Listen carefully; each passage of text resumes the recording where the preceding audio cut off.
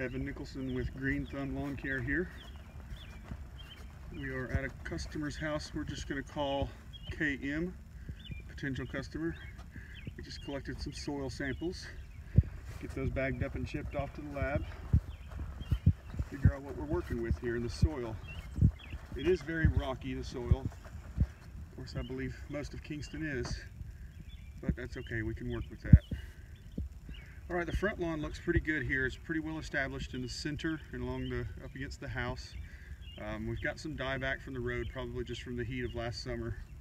Baked that fescue.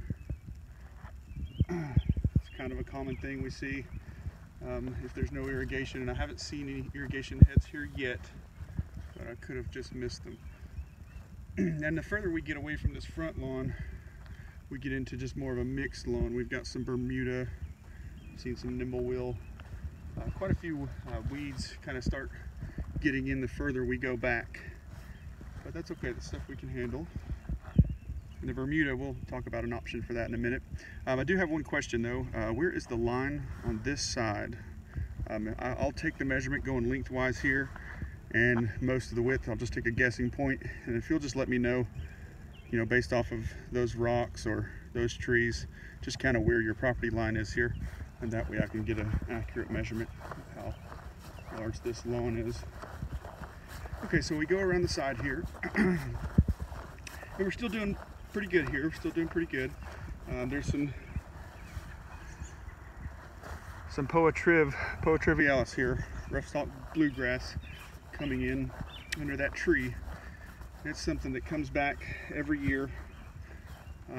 It's a little bit of a difficult one to control, but we try to just seed in those areas so thick that we outcompete it with tall fescue.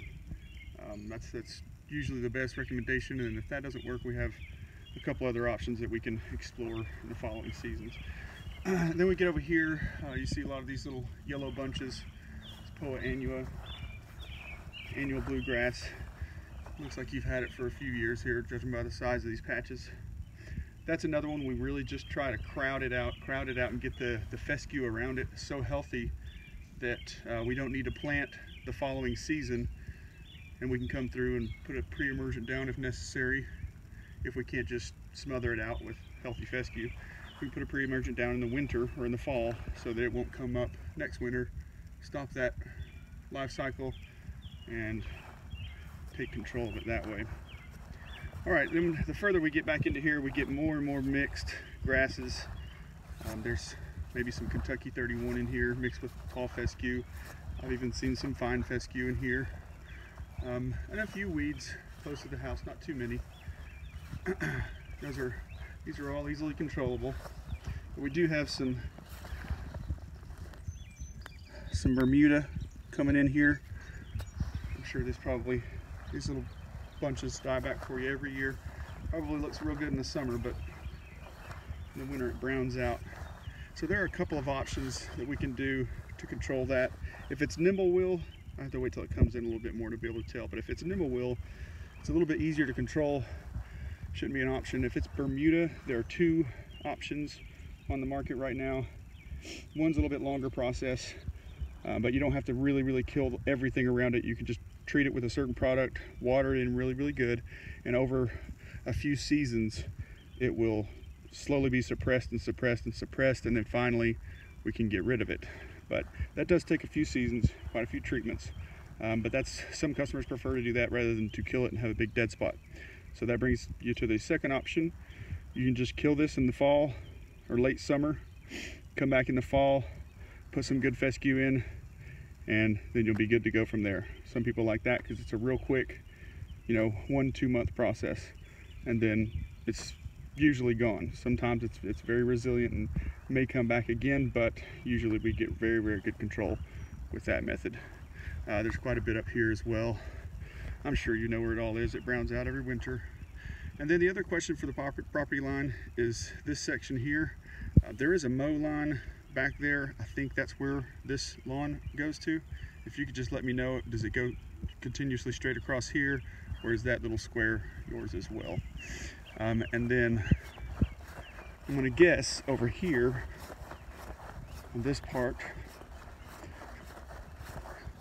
It looks like maybe it comes straight from that electrical box down through here and it comes across. Again, if that's not the case, just let me know.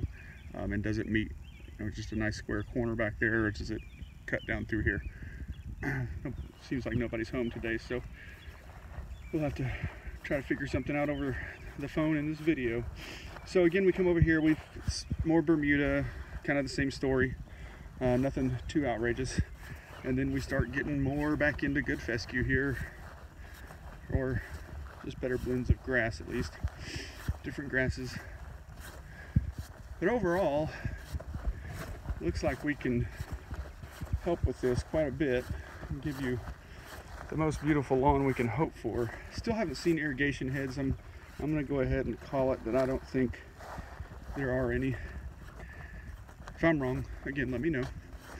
We do okay through this little strip behind the driveway here, or beside the driveway, and then this area kind of struggling again.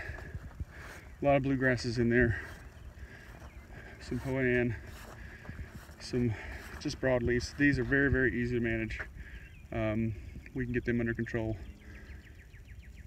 The poas, I explained that earlier, we have to deal with those a little differently. But yeah, overall, you've got a pretty good start here, or you've already got a pretty decent program in place. I believe this is something we could help you with.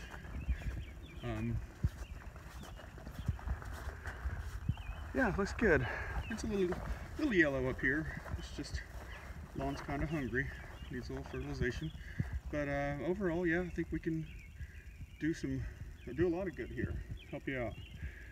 And let us know too how much you want to aggressively go after that back and side as it gets mixed. We can hit it hard and seed that whole thing for you this winter or this fall, depending on how it looks.